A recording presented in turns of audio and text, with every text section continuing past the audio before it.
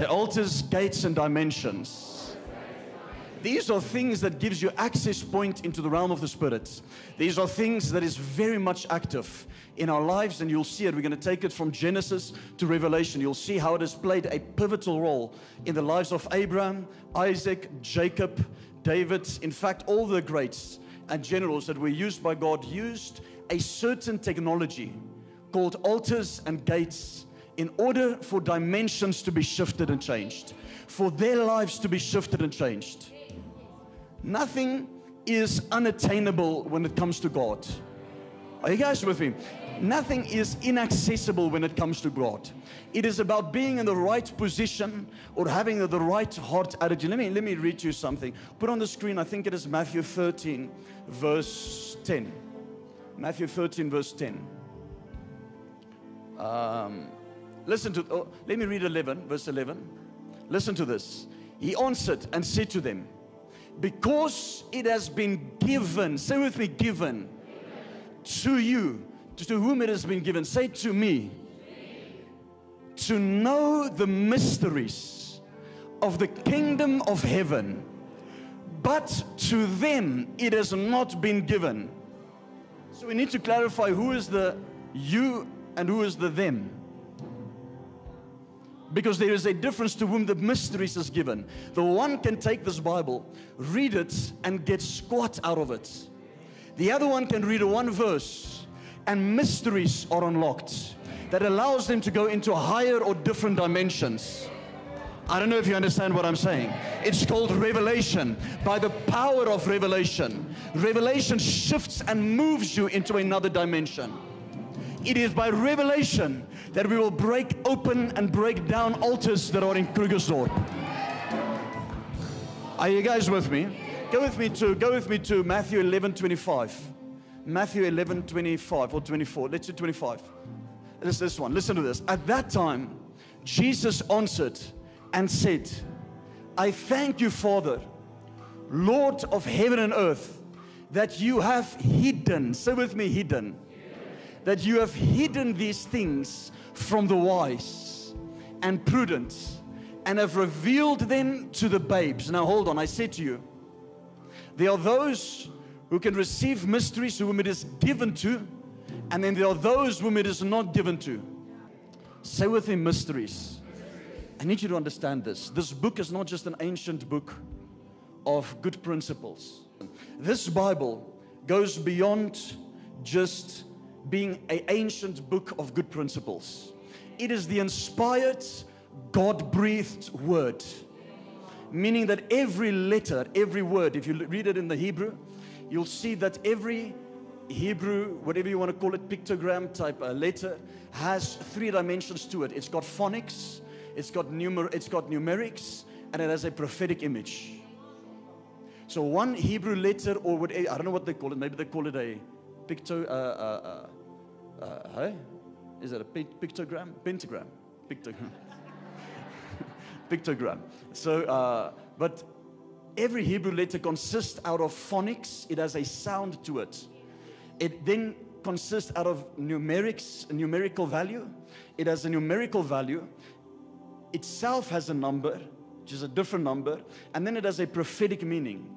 Meaning that when you read the Bible, you read it in a multi-dimensional way. You can read one letter of a Hebrew word, and you can open that one letter up in a multi-dimensional way. That is why God is infinite. That is why His word is God-breathed. Nothing could have been written by man there or planned by man. It was written by holy men, inspired by the Holy Spirit. Are you guys with me? But it was the very signature of God. It was the handwriting of God that was written there. It was God controlling and possessing people to write the Bible. It is infallible, perfect word of God. Because men has written it doesn't mean it is now fallible. No. They were inspired of the Holy Ghost, set apart by God, and God literally took their hand, possessed their hand, and wrote it. Okay. That even when Paul wrote letters to the churches, for Paul it was letters, for us it's a Bible. For Paul it was a letter to Timothy. Yet he was so anointed He was caught up in heaven so many times that he said, it is unlawful for me to even speak of the experiences and the encounters that I had in heaven. It will be unlawful. And God, and everything he wrote was God breathed. And God said, that's going to become part of my word. That everything will pass away except the word of God. And Paul was put into, a mere man, put into that category. Doesn't mean we can write our own Bible. Please don't try. Okay. But say with me, dimensions. So Hebrew is multi-dimensional, written in a multi-dimensional way. It can be read in an infinite way when it comes to meanings. And why? Because God understood that how prophecy is spoken through the word, spoken through each letter. That is why we go into it, especially going to the new year, and we go into explanations of what it means and etc. But say with me again, say altars, say gates, say dimensions. This is very important. Where were we? Put on the scripture that we were just now. Listen to this. So Jesus said, I thank you, Father, Lord of heaven and earth, that you have hidden these things from the wise. So I said to you, who are those who do not get it and those who do get it? The previous verse says, the mysteries of the kingdom, he has given it to you to understand, to know. And to them, he has not given it to them to understand. So there are certain people whom God has shut their eyes to see any mystery. They can even sit here in the church here and it can go over their heads. God has not given it to them to understand. Are you guys with me? Say, but not me. If your heart is right, I'm going to explain it now.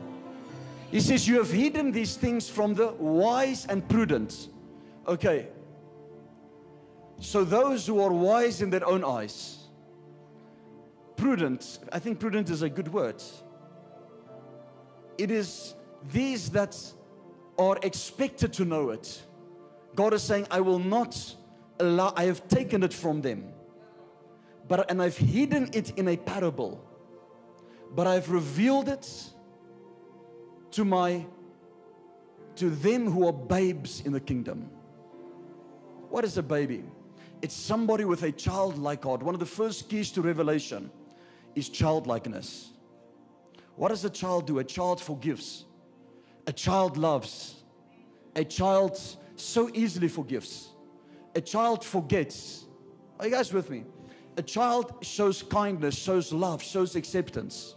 He's saying if you want the kingdom, and even if you want these mysteries of the kingdom, get into a childlike mindset or heart attitude. Are you guys with me? So go with me to Mark 4 verse 10. Let me just see if that's it.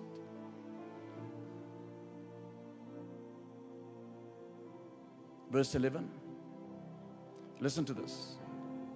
And he said to them, to you it has been given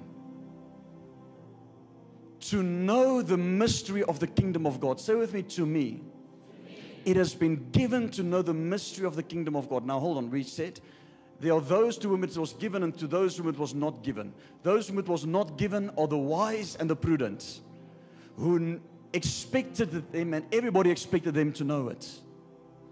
You know, I get attacked many times or mocked because of my accent or because of maybe I'm not fluent in speech, but at least I know God. And those who attack me or make crude remarks always, there's nothing, no evidence of God. They're probably sitting in their basement somewhere, living in their mother's house, writing on a keyboard. We have found out the one actually is in the basement. Okay. And the other one is about 2 blocks away from here. We know where they live also. And no money, nothing. They're going to get so angry. They said they're going to come and karate us here. So we said, come. They did say that. You know. You're just full of a devil. That's it. You won't even get your foot into the door.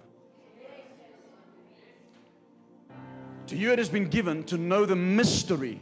Why can I talk like that? Because where the kingdom of God is, there's power. The kingdom of God is not in talk, but it is in demonstration of power. I have spent way too many hours, days, years with God. Oh my gosh, weeks in the secret place at a time. For somebody, or to be taken out by somebody that will cause, listen. My eyes have seen the glory of the Lord. And because my eyes have seen the glory of the Lord, that means if I minister to you, there can be a revelation that can be given to you.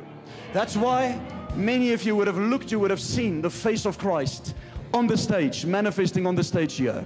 Or you would have seen the smoke of the cloud of the glory coming into our services. You would see, and you can go with a testimony and say, my eyes have seen the glory of the Lord. Whether it's Shekinah, whether it is kavod, whether it is healings, deliverances. Are you guys with me? Prophecy is coming to fulfillment. What is it? It is the glory of the Lord. Lives getting saved, changed, and touched. What is it? It is the glory of the Lord.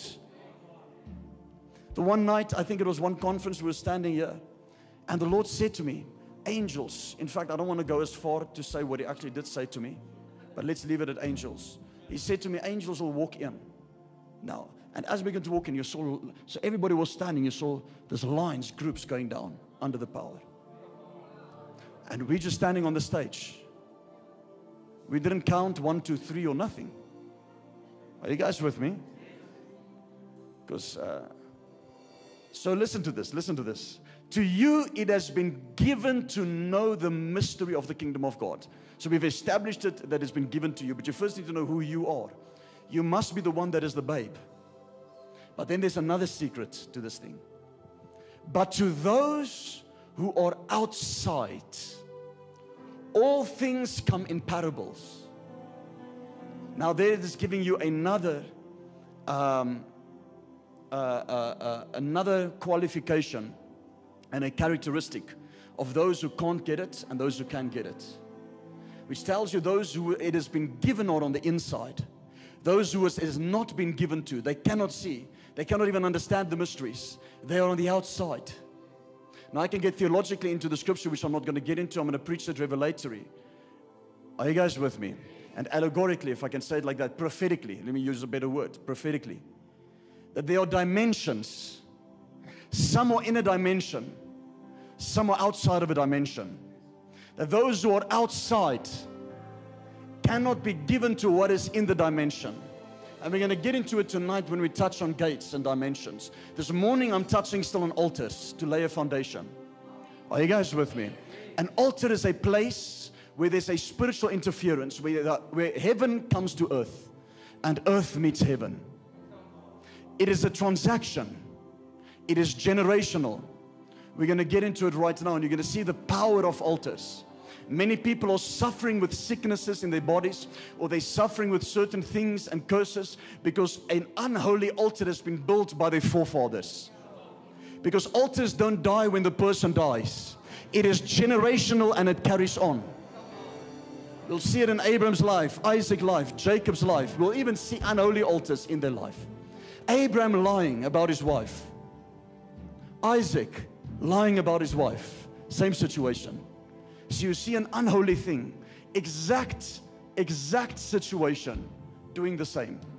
And some people would ask, but why am I doing? I'm doing exactly what my father has done. Or I'm doing exactly what my mother has done.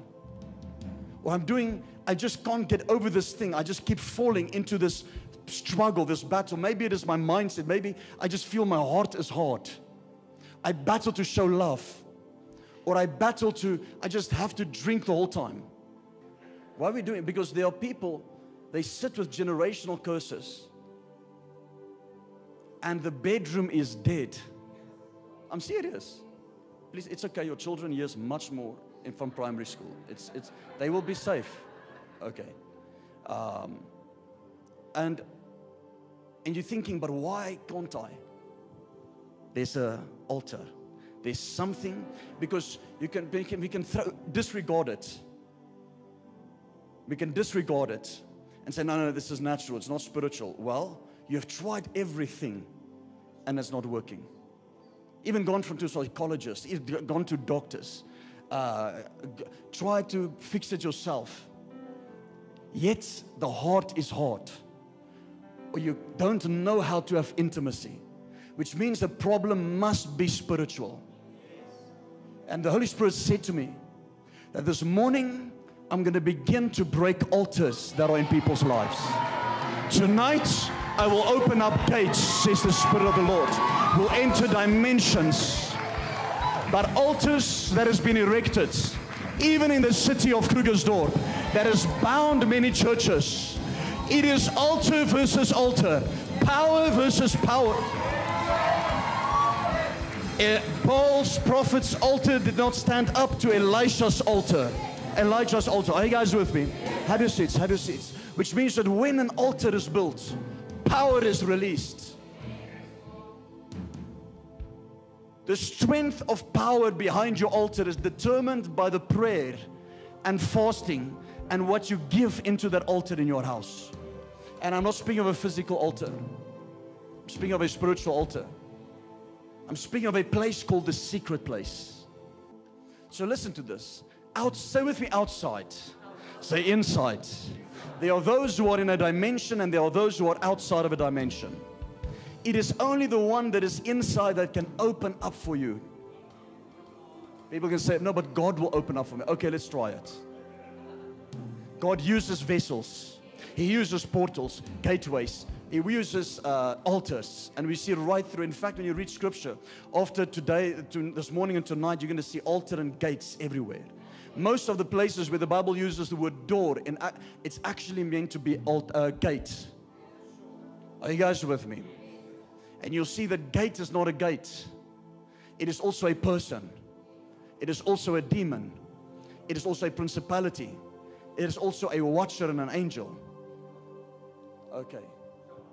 Are you guys with me? It is also a physical location. But it is also a person that is used by God. That becomes a gate for you to go into another realm. That the moment you get into contact with Him, and you can understand, but wait, this is the grace of God upon this person. And their soul is blessed. They have the ability to become a gate for you to go into success. Or a gate for you. Listen, if you sell cars, and you always sell cars, but you want to begin to do maybe 5 or 6 of your own car sales, rental, locations. And car rental locations, and you just sell cars out of your house, your backyard maybe, and you want to have these things. What takes you from there to there is meeting a person that gives you one key. What are they doing? They're becoming a gate for you. And maybe they know how to do it. They have done it. And they just tell you 1, 2, 3. And all of a sudden, you have the ability to pass through and you can do it. This life is lived by gates and altars that takes us into dimensions. That is why association is so important. That is why you are the sum total of the 5 friends you hang around with. Your net worth is the net worth of the 5 friends you hang around with. Or let me rather rephrase it. Your future net worth is the net worth of the 5 friends you hang around with. That is your prophecy, is the people you are friends with. The Bible says it, which is the God-breathed, inspired. But to those who are outside, say outside. Whatever you do, make sure you are not outside. Are you guys with me? Make sure you are not outside. But this morning, we're going to deal with altars. Say this with me. Say, my altar will come down. Now, there are good altars and there are bad altars. And I want to explain this. Let's go to Exodus chapter number 20, verse 24. And I'm going to be ministering to people as well this morning. But let's go to Exodus 20, verse 24. Listen to this. An altar of the earth you shall make for me, says the Lord. And you shall sacrifice on it your burnt offerings and your peace offerings, your sheep and your oxen. Now listen to this. In every place where I record my name, I will come to you and I will bless you. Hold on. He says, you shall make an altar and a sacrifice. And where you make an altar and a sacrifice, I will record my name there. I will write my name in that place. When I write my name in that place, and you have made a sacrifice and an altar. And an altar without a sacrifice is not an altar. When I write my name, then he says this. He says, I will come. Say with me, come. And another translation says it powerfully. It says, I will come down to you and I will bless you. Are you guys with me?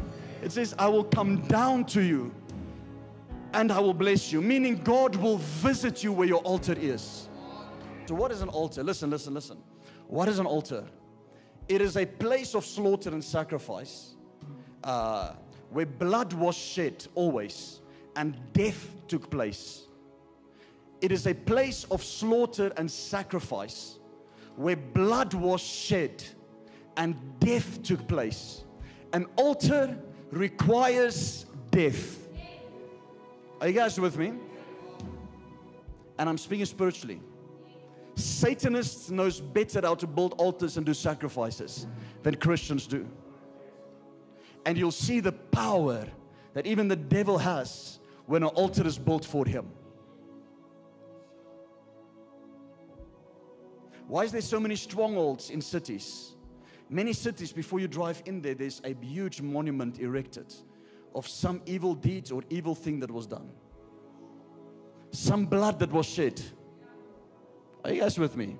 And it has a spiritual stronghold. And people can say, oh no, but you're just being spiritual. Well, the results are there. Because power is released there. And it has created a legal ground for spirits to operate. Let me explain to you. Are you guys with me? So it symbolizes an acknowledgement of an approach and an appreciation towards God or to another deity. In other words, it is worship or allegiance to God or to another deity. But it shows your allegiance, it shows your appreciation, it shows your acknowledgement. An altar is an intersection between the spiritual and the natural. It is a T-junction in the spirit. Meaning, it is a place where you come and when you get there, you change direction completely. Or when you get there, there's a clash and a collision of spirits and spiritual and the natural, the supernatural and the natural. Are you guys with me? It is where the natural meets the spiritual. It is where heaven meets earth. Now you're going to say, but where's the scriptures? We're going to get to it now. We're going to get to it now. I'm just giving you the definition of an altar. An altar is a gateway between the realm of the spirit and the earth realm that grants unhindered access to certain spirits being found as legal expression on that place, so on the earth. It gives, once an altar is erected, whether good or bad, it gives unhindered access for spirits to enter into the earth through that place. Are you guys with me? If you deny this, you are not a Christian. Because this has literally been practiced from Genesis to Revelation. And wait till we get to gates tonight. And we'll show you how even a woman is a gate in Scripture. Why are women more spiritual than men? Why do we have 70% women or 60% women in the church? Yeah, I think we have 59, 60% women in the church. And 40%, 41% men in the church. Why are men hard-hearted, but women are sensitive? They are a gateway.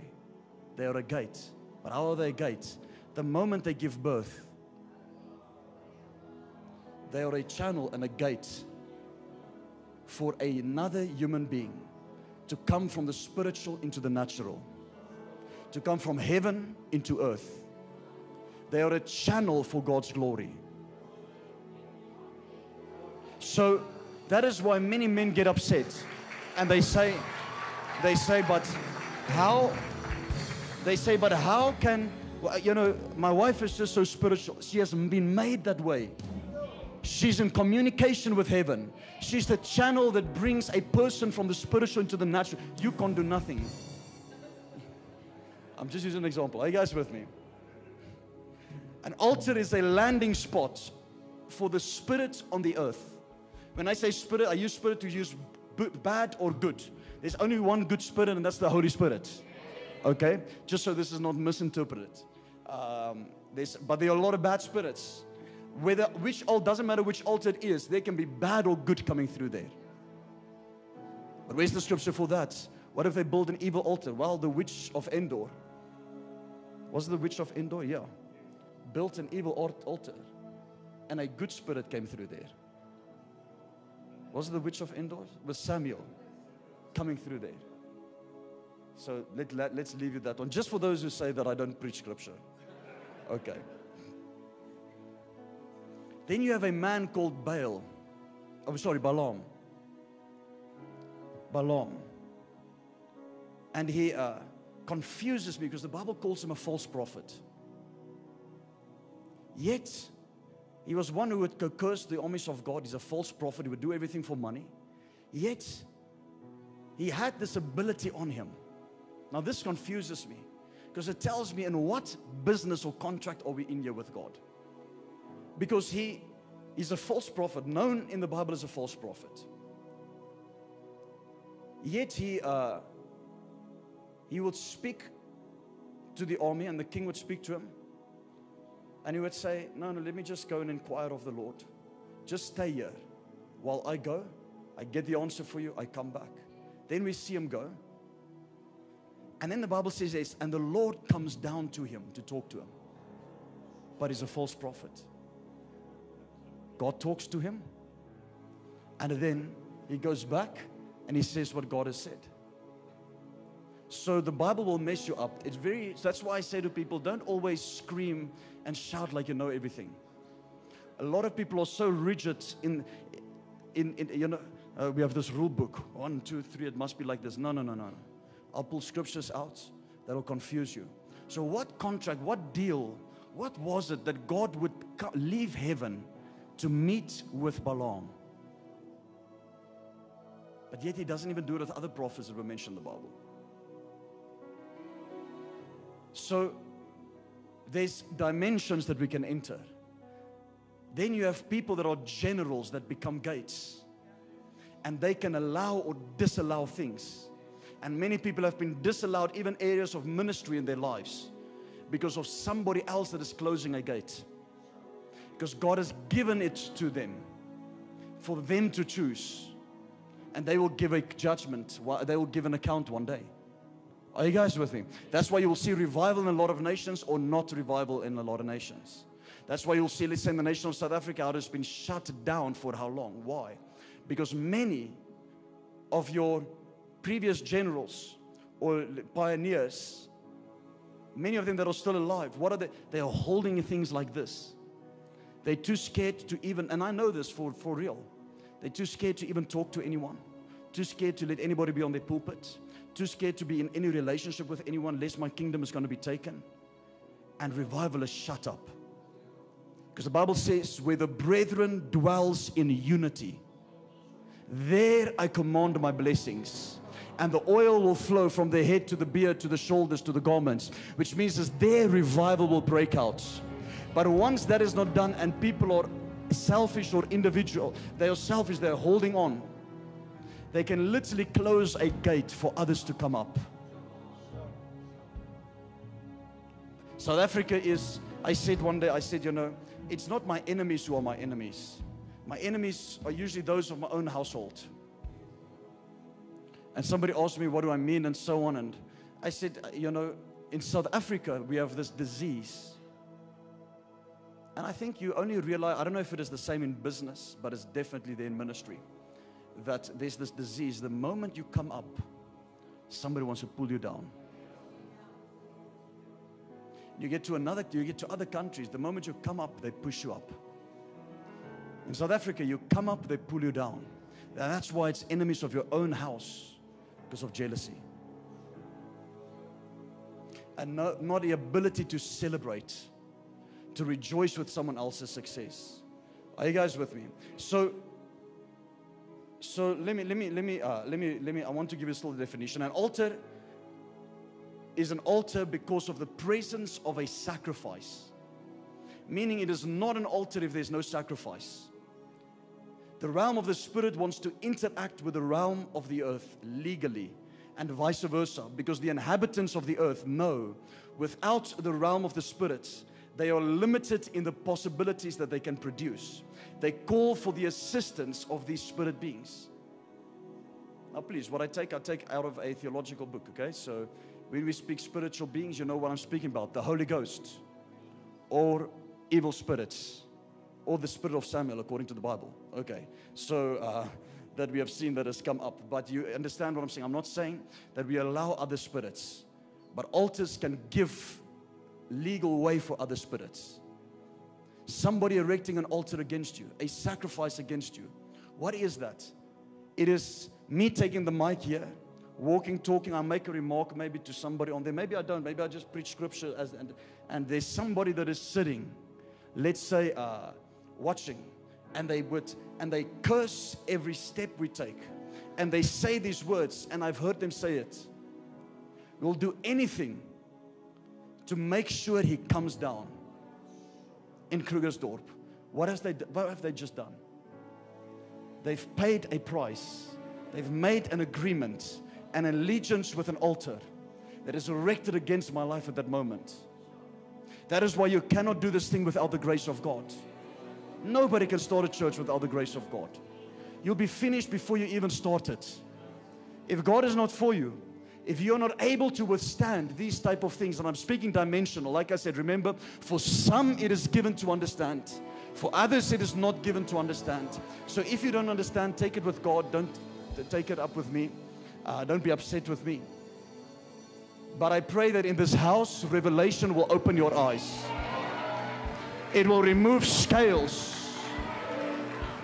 It will cause your spirit to leap. That you will walk out of here and say, but wait, I have never heard this before. There's something new that's fresh in my spirit. Say altars. Have your seats, have your seats. Listen, listen, listen. Altars is transactional. Say with me, transactional. Altars is generational in nature. Altars is a spiritual portal. The enemy fights you from a place called an altar. When Goliath was fighting David, Goliath was fighting from a place called his altar. That's why he said, by the birds of the air, by this and by that, because he was cursing him by the gods that he has by his altar. And David says, no, no, no, no. I have a covenant with God. So when Goliath moved into the spiritual and David realized this man is using the power of an altar, I need to use the power of my altar. What is the power of my altar? When I was on the backside of the desert watching over my father's sheep, and I worshiped God every night. I worshiped Him and I worshiped Him and I worshiped Him until I was anointed by the prophet Samuel to be king. But he was in a relationship with God, and that prayer that was deposited, that worship that was deposited, caused power to back him up and take out the altar of Goliath. The problem is not everybody has the same power to take out that altar. This altar put the whole armies of Israel to fear. Are you guys with me? When that altar comes, when they operate in that power, everybody around them, a whole army was put to fear. Didn't want to speak against the giant. Yet David comes and he takes it out. Why? He had an altar. And the power that was backing up his altar was stronger than the power that was backing up Goliath's altar. As I said this year, how important it is for us to build an altar in our houses. Are you guys with me? To build an altar in our houses. Build a secret place. Build a secret place. Listen, an altar summons the spiritual. It is a place where the supernatural meets the natural, where divinity meets humanity. It is a place where God dwells. It is a place where angels gather. Are you guys with me? Say with me this. Say, I am an altar. A person is an altar. Why? No spirit can legally operate on this earth without the body of a human being. Okay. So you can become an altar. And the Bible says that we give our bodies as a living sacrifice. Why? So that the Holy Spirit can possess us, can come upon us. And we are a living altar wherever we are going. Are you guys with me? Say with me, my altar.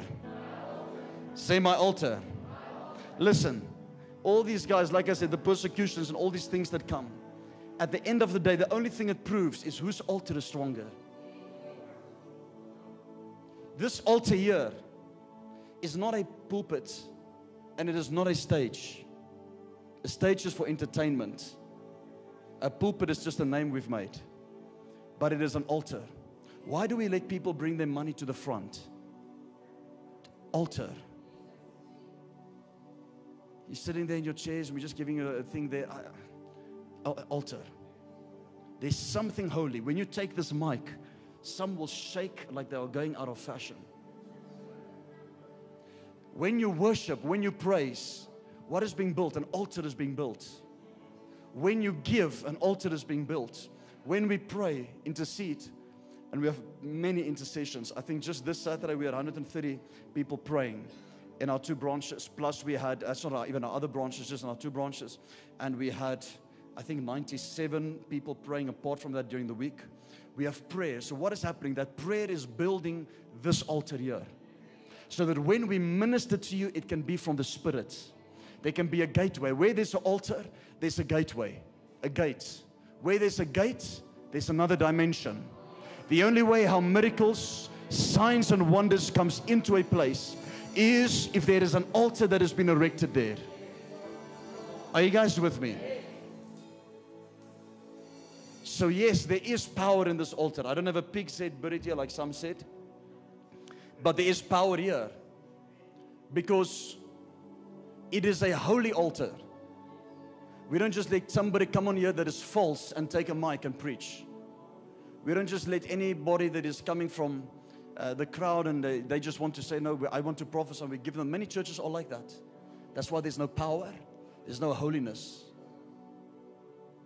Revival will come when the fear and the holiness of God returns. You'll see in Krugersdorp, when I say holiness, a people that are saying, I want nothing to do with sin anymore. Yes, I'm sin. Yes, I'm going to mess up. But I just want to seek the face of God. I am hungry for His presence. I am thirsty for Him. Holiness is the direction you are pointing at, not the lack of sin you are doing. Are you guys with me? Holiness is proximity and direction. How close you are to the Lord and what direction you are looking at.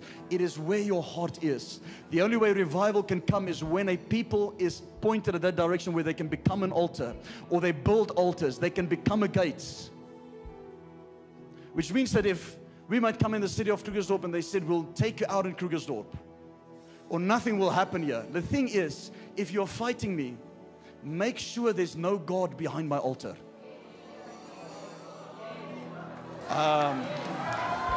If I've prayed for 15 years, 10 years, fasted, praying, fasting like it's going out of fashion, you think God is not going to back me up? So before you fight a man of God, any man of God out there, first know the power of their altar behind them. Because it is the power and the voice of their altar that will speak for them. You will end up fighting God. Are you guys with me? That is why it is no match for us in Krugersdorp. We are just, the only thing we were delayed with was lockdown. It's going to be like this, and the stronghold will be broken, and the altar will be broken in this city. And you'll see that freedom will come upon you. It's going to be like things like you will just feel like peace. That is, listen. Have you seen? This is why it is so important to have mega churches. I'm going to say it again. It is important to have churches. When I say mega churches, I speak of large churches. Large churches in cities. Why? It is an altar erected, a memorial erected for the things of God, forever telling the enemy that we own that property and we take that territory. Altars are territorial in nature. God puts an altar and He lets man put an altar because He wants to take a territory. Are you guys with me? He wants to take a territory. So altars are territorial. So they're territorial. Number 2, altars are transactional. So they're transactional. Meaning that it requires something from you before it gives. Elijah had to put pots of water on the altar, and fire was given. It was required for him to give of that which he didn't, which there was a drought from. If you give death to an altar, it'll give you life and power. Are you guys with me? If you give into an altar, finances, it deals with poverty. It is an offering to God. Whatever, see, I'm speaking spiritual. Please don't go home and put a prayer shawl and a little cross, and that means nothing. That's symbolism, and can begin to get dangerous because somehow subconsciously we can think there's power in there. I'm simply speaking of an altar in your life, a place that is dedicated to God. It can. I speak of a physical place. Jesus went out into the wilderness on his own. Jesus went out at night on his own to go and pray. He had a place of prayer. But have a place in your house where it is so private, no one gets there. Or even when you're there, your phone is off. Why? Begin to build an altar there. And you will see that God lives and dwells there. The moment you step into there, you don't have to lift up your hands and wait for God to come. He is there. God lives by an altar. He dwells by an altar. I'm speaking of His manifest presence, okay? I know His presence is everywhere. God, His presence is everywhere. King David says, where can I go from your presence? Even if I go into the depths of hell, you are there. If I go across the seas, you are there. So yes, His presence is everywhere, but not His manifest presence. He's looking to find a place where He can have unhindered access and communication to you. How do you think men of power are being raised? Generals of God. How do you think the anointing comes upon somebody and they are just being used for the glory of God? Whether it is in prophecy or signs, wonders and miracles, or as an evangelist, or they go around the world, or they are just being used by God. It's in that place. Then you can have ministers. They can lay hands. They can do anything. There is squats. I can get now for you some of the most famous ministers in this nation. And they'll stand here, and I'll get you to stand, and I'll say to them, lay hands. Now, out of your dignity and out of your humility, you might just throw a courtesy drop. Okay. But if I ask you not to do it real, they will lay hands. Nothing will happen. Nothing. They don't have an altar. They don't have a secret place. They don't have a place where God can meet with them unhindered, undistracted. That is where favor and grace comes upon your life. When you sit in that place, I don't care. It's not a place where you have to pray in tongues in 10 hours. No. It is just a place where you can just be. You're just sitting there. Your thoughts, your conscience, everything knows this is the place where God dwells. And your spirit is open. But you've dedicated that place unto God. You will get communication from heaven like you've never seen before. You will walk out of there with grace and favor on your life. It is called the secret place. The place of the shut door in the New Testament. You have to shut everything out. Are you guys with me? So altars is territorial. Say with me, territorial. So what are we doing in Krugersdorp? We are building an altar to take down the satanic altars in mountains and everywhere in this region. Otherwise, you cannot see revival coming. I'm telling you, you'll see people dead, depressed, suicidal. But once that heavens is broken open, once that altar is established, you'll see a shift in the atmosphere. You'll see prosperity rise up in the city. Every area will be blessed. Some people have no altar. That's why they're battling. Then they crash here, then they crash there. They can be flicked over with a little finger like this. Just one little trouble can come to them, and they fall to pieces and cry. They want to give up. They can take the microphone and sing once, and then all hell breaks loose afterwards. Or they can take a microphone and preach, and then all hell breaks loose afterwards. Where's the altar?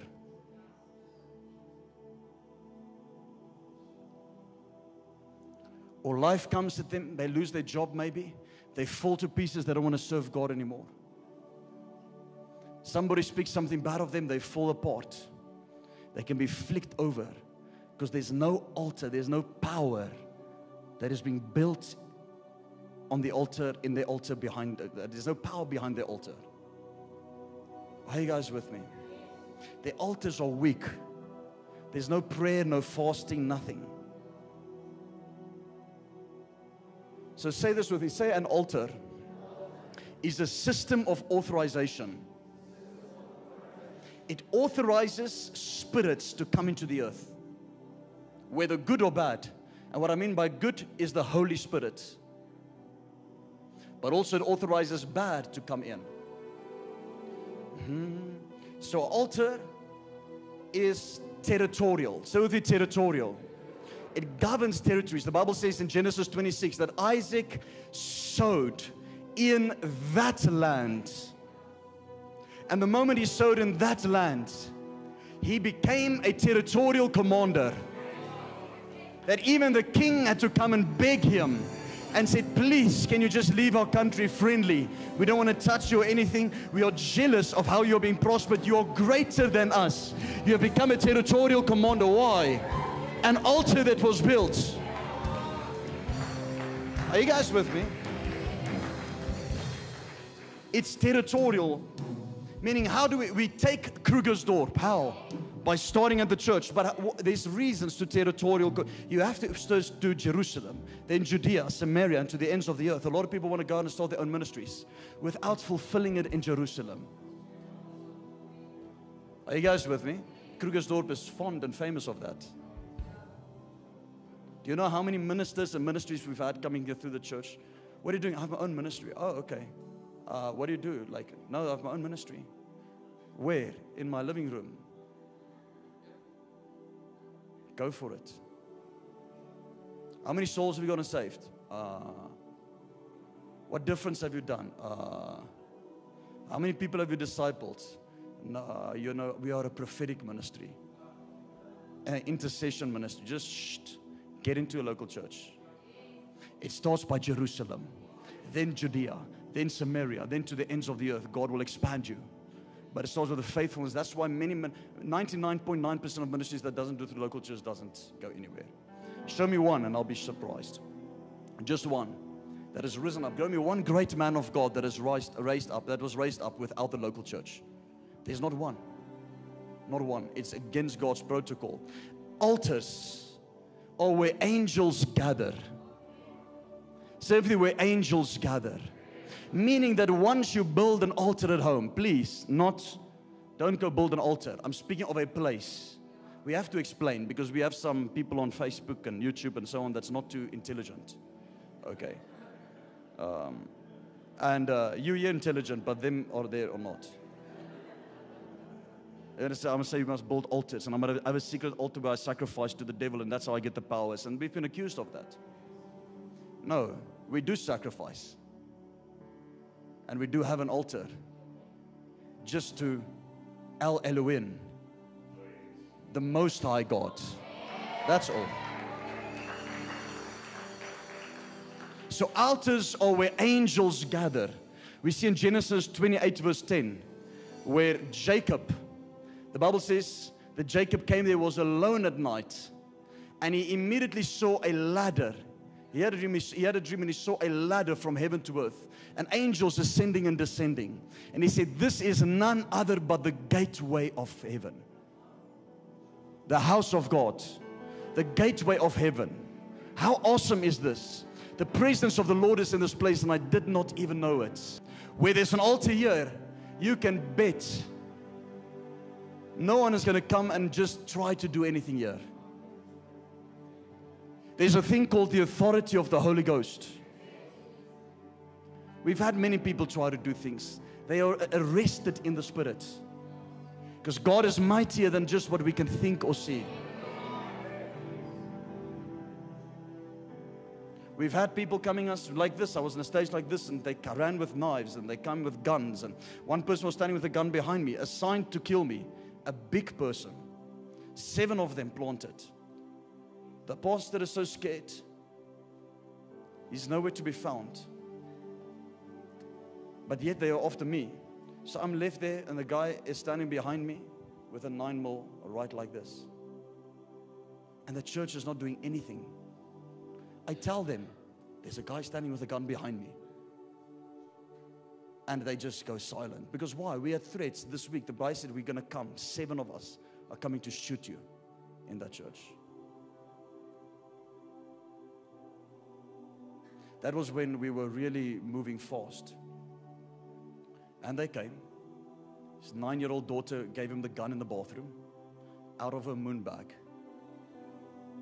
And he walked with that into the church. While the church service was on, he stood right behind me. Now you must understand that demonic power behind you. You need to know God there. The man was frozen. He just stood there. He could not do anything. Worship, he just stood there, holding his gun like this. He couldn't raise his hands. I'm standing there in front. I'm not even preaching. And people are protecting everybody else except me. Okay. And the guy came for me. And I'm standing there, and eventually, during worship, I remember I was worshiping God. And as I was worshiping God, it felt like there was this bubble of protection around me. And the man was frozen. He couldn't do anything. If your life is an altar, angels will be around you. God will dwell with you. His manifest presence will be there to protect you. The power and the authority of the Holy Ghost will be upon your life. Are you guys with me? So let me finish this. Let me finish this. Altars is where God switches sides. Go to 2 Kings 3 verse 26. 2 Kings 3 verse 26. It is a transactional place. It is a place where God chooses where He wants to be by virtue of sacrifice. And when the king Moab saw the battle was too fierce for him, he took with him 700 men. Say with me, 700 men who drew swords to break through to the king of Edom, but they could not. So he took 700 choice men of war and battle to destroy, this is a king, to destroy this battle, this army in front of him, and they could not do it. Next verse. Then he took his eldest son, who would have reigned in his place, and offered him as a burnt offering upon the wall. The Bible is cute, eh? As a burnt offering. He burnt his own son, hanged him on a wall. A satanic ritual and sacrifice, human sacrifice. And there was great indignation against Israel. Listen to this. Great indignation against Israel.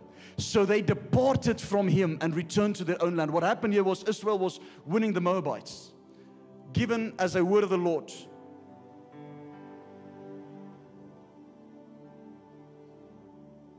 And given to them by the word of the prophet, that they will win this battle.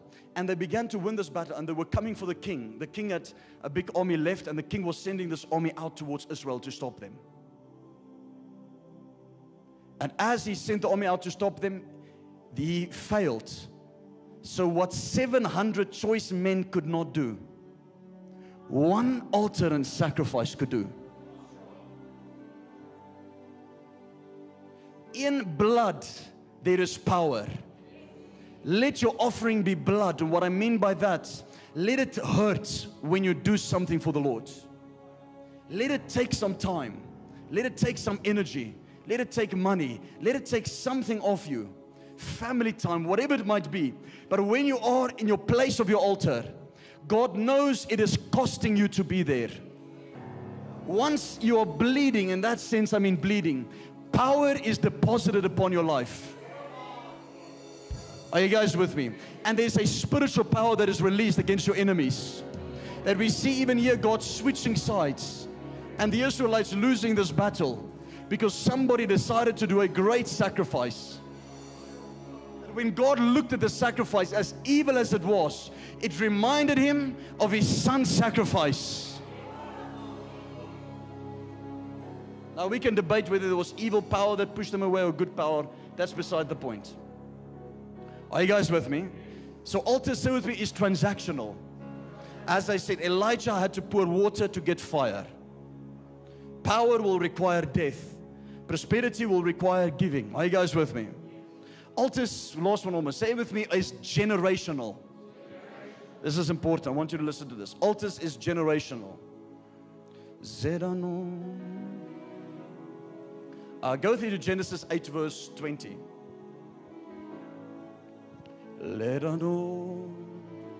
Genesis 8 verse 20. Listen to this. Then Noah built an altar to the Lord and took of every clean animal and of every clean bird and offered burnt offerings on the altar. And the Lord smelled a soothing aroma. Then the Lord said in his heart, I will never again curse the ground for man's sake, although the imagination of man's heart is evil from his youth. Nor will I again destroy every living thing as I have done. While the earth remains, seed time and harvest, cold and heat, winter and summer, day and night shall not cease. So read there for me. Say with me this. Say, so God blessed Noah's sons. Go back to verse 8 verse 20. Does it say Noah's sons built an altar? Noah built an altar to the Lord. Go back to where we were now. I think it was 9 verse 1. So God blessed Noah and his sons and said to them, be fruitful and multiply and fill the earth. Go to Mark chapter 10:49. Mark chapter 10:49. Listen to this. It's generational, meaning that this altar does not die with a person. It carries on, whether a negative altar or a positive altar. So Jesus stood still and commanded him to be called. Then they called the blind man, saying to him, be of good cheer, he is calling you. And this is blind Bartimaeus. And throwing aside, wait, where are you guys now? And throwing aside his garment, he rose and came to Jesus. So Jesus answered him and said, what do you want me to do for you? The blind man said to him, Rabboni, that I may receive sight. Then Jesus said to him, go your way, your faith has made you well. And immediately he received his sight and followed Jesus on the road. Are you guys with me? Go with me to 10:48. I'm looking for something here. Zerano. Yes. Yes. This is what I'm looking for. Go with me, verse 47. Say with me, blind Bartimaeus. So we see here, this is the story of blind Bartimaeus. Are you guys with me? This means he had no name. That's what it means. I'll explain now the verse there. If you look at the phrase blind Bartimaeus, he was known as blind Bartimaeus. Bartimaeus means Bar, which means son of. Timaeus means Timaeus. So he was son of Timaeus, but he was not having his own name in his name. Are you guys with me? Like Bar Jesus, Son of God, had to replace Jesus when it comes to the crucifixion. Which is why I say Bar Jesus, Barabbas. Bar, Son, Abbas, of God, Son of the Father. Bar Jesus. Who's the Son of God? Jesus. Okay. So, there had to be an exact duplicate, if I could say it like that, to replace who would go to the cross. Or who would be free. So, now we see Bartimaeus, son of Timaeus. But he has no name. And listen how he calls Jesus. And when blind Bartimaeus heard that it was Jesus of Nazareth, he began to cry out and say, Jesus, say with me, Son of David, have mercy on me. Listen, he said, son of David, knowing his name was son of Timaeus. And he said, this blindness has not come from me, it came from my father. There was an altar that was built in my family beforehand, where this sickness and this curse as a generation came down. So I need to address it by its roots. So I'm calling you as the son of David, because I am son of Timaeus, meaning it's altar versus altar, power versus power. If you need healing in your eyes, you cannot go to a church that is dead. If you have deliverance that is needed, you cannot go to a church that doesn't believe in deliverance. He knew that Jesus knew the power of an altar, knew what David did. Are you guys with me? So he addressed him in that manner. Please say with me. Altars are generational. Say with me, generational. And then we have the negativity, where this blind Bartimaeus, blindness came from his family, if you study this. And how that curse and altar was affected there. I refuse. Why am I so severe on the subject of altars? I refuse for any curse or generational curse, whether it is poverty, sickness, whatever it might be, to pass through me and go to my children. If my whole family has battled with one thing, I am the curse breaker and the altar destroyer at that moment. I refuse. They asked me this question. They said, why do you preach prosperity? I said, I refuse for God's people to be poor, and I refuse for my family to have nothing when my life is over. I believe we serve a God that will prosper us, that wants to prosper us. And no devil or religion will steal that away from me. It is everything anti-God. Listen, poverty is everything antithesis of God. Are you guys with me? It's a religious, godsdienstige spirit that wants to make you poor, keep you poor. They don't even want to use the word finances. They now use, different wording. I'm not going to say, just not to offend. Let's call it, we are generous. Don't use prosperity, use generous. Don't use finances, use economy. No, listen. I say what the Bible says. I'm not here to be politically correct to people. I'm here to minister to those who say they want change in this area. That are my crowds. The ones that are against me, they're not my crowds. I couldn't care what they say. I couldn't care of their criticism.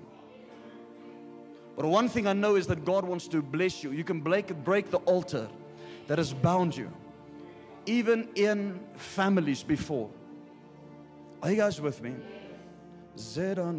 We can go with altars. I mean, if you look at Abraham, building an altar at a place, Abraham had 4 altars that was built. One for peace, one for prayer, one for praise, and one for prosperity. The one that was built for prosperity was the one where he used Isaac as a sacrifice. And it was Isaac that reaped 100-fold in that same land. Altars are territorial. Then you see Abraham getting to a place. As he came back from Egypt, the Bible says this, that he walked towards Ai, went past a place called Ai, just before he came to a place called Bethel. And then the Bible says, just before he came to Bethel, where? At Bethel, where he made and built an altar. So then we see Abram, Isaac, and we see Jacob walking and coming to a place of Bethel, having a nap and a sleep. And suddenly he has a dream and he sees angels beginning to ascend and descend at the very place where his father's father Abraham built an altar. Why has no one else experienced any experience there? They were not in the bloodline. Others could have slept there and they would not have experienced anything. Jacob, because he's in the generation of the seed of Abraham, meaning altars are generational. That altar was waiting for Jacob to get there. And the moment he was there, he had this dream and he saw the angels, and the angels were there from long before, from Abraham already. Are you guys with me? Right after that, we see a battle and a war that was taking place between Ai and Bethel. And at the place where the altar was built, the battle was won. Why? So with the altars, there are reasons because of things happening and things not happening. Somebody can do something like this and a business deal can get done. Others can strive on the same business deal and can get nothing done. What is it? Altars. Dimensions. There are people that can preach their whole lives and they might never move in power. Or they can never fill their churches. They can never have a move of God or revival. What is the difference? Altars, gates, associations. Who are you transacting with? Where are you transacting? Do you have a place where you can transact with God? Do you have gates in your life who is people who are operating other dimensions that can take you into a dimension? It's nothing that is worked out. It is a knowing in your spirit. It is just an association. The moment you meet that person, something happens inside of you where your spirit stretches.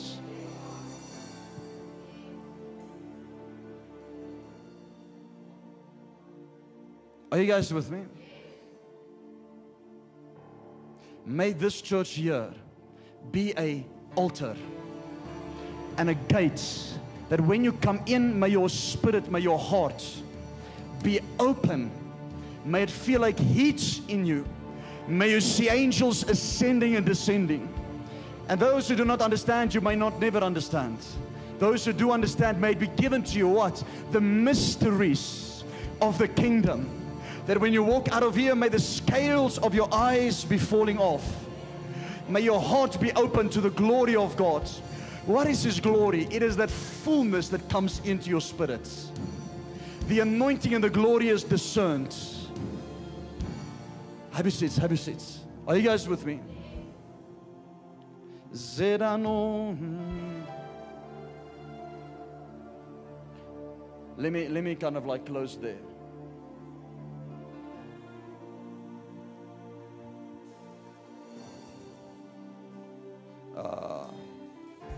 Let me close there. I want to minister to you, but before I do that, say with your altars. We don't have much time.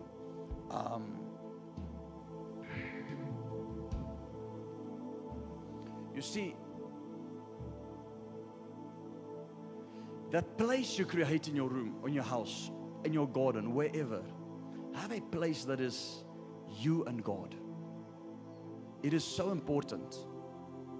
It's a place where you know, where God knows you mean business with Him, where the devil knows you mean business with God, where people know that if you go there, something is going to happen. It's there where you build your relationship with God. It is there if somebody touches you or try to mess you up, they are finished because you have that place. They are not touching you, they are touching your altar. They are touching your secret place. Are you guys with me? They are messing with a God that is behind your altar. They are messing with a God that is dwelling in your secret place. I'm speaking about a personal relationship with God. Yes, we can talk to Him when we're sitting here. We can, and the sound is so horrible here. So for those poor souls that are sitting here, we are very sorry. I think it is better from here. Is it better from here? Does it sound double? I think it's just because I'm talking into it here, eh? Okay. Do you guys hear double or not? Yeah? Not? Yes? Not? Okay. Okay. It sounds for me like because I'm talking into the mic. Yeah. I'm speaking about a personal relationship with God. I'm not speaking about funny altars and funny business. Don't go do voodoo stuff. I'm speaking about a relationship, a place where you can get on your knees and you can lift up your hands and there's no distraction. There's no phone ringing. It's you and God. And then you go 12 o'clock at night and you sit there from 12 till 2 and you see what happens. If you want to have an encounter, we say we are hungry for God. I doubt we are hungry if you haven't prayed through the night, seeking His face. Why? Just because you love Him. Now people pray, they say they pray 2 hours for a car. I prayed 8 hours a day just for His presence, just for His glory, not for a car or a house. It was never on my prayer list. I just wanted His presence and His glory. Years after years, there was a time when it was strict, 8 hours I'll be praying. No interference, no distraction. Now you want to come against my altar? Or you might see us blessed with a car or blessed with a house, but you don't know what we have done. There's power in our past. There's a history. And those things are still not on our prayer list. The only thing that is on my prayer list is when it comes that I want more of God. I want to be in His will. I want to know how to guide you more better, how to counsel you better as a flock, and what right decisions to make. But above all, I seek His presence. Above all, I seek His glory. Above all I want is a fresh hunger. His glory is attracted, not entertained. It takes a heart attitude, a spiritual position, and a spiritual position in here on how, whether you receive the glory of God or not. If you don't have the ability, which I call your spirit man, myself I call it a prophet man, or we could call it your knower, but it is that feeling right here in your diaphragm, where Jesus says rivers of living water will flow out of. It is where your spirit is located. If you don't have the ability to surrender and attract the glory of God, you need to spend more time in our services. There'll be a moment we'll be activated like this, and you'll just know how to pull you'll become attractive towards God. It is that which pulls in the glory into a place, and it keeps Him there. And then you begin to learn stuff. It is in the night watches when you're alone from 12 till 2 or 12 till 3 in the morning, and you're in your place where God dwells. It is there where you learn these practical things, where you see angels. Let me not go too far. I understand that theologians don't understand, and it's good that we understand that. And as long as they can understand that they don't understand, then it'll even be better.